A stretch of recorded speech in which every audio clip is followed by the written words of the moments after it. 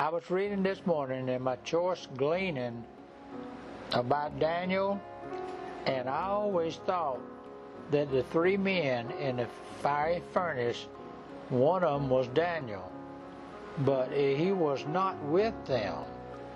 The three men in there was Shadrach, Meshach, and Abednego, and the fourth man that it mentioned at one time was God. And that's the reason I wanted to make a video on this. And the author of this was Vernon Markley.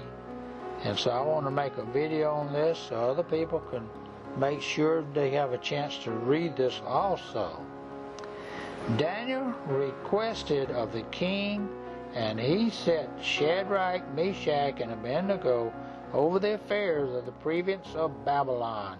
But Daniel sat in the gate of the king. God has different spheres of service for each of us. Shadrach, Meshach, and Abednego has an important position, but Daniel had one that was even higher.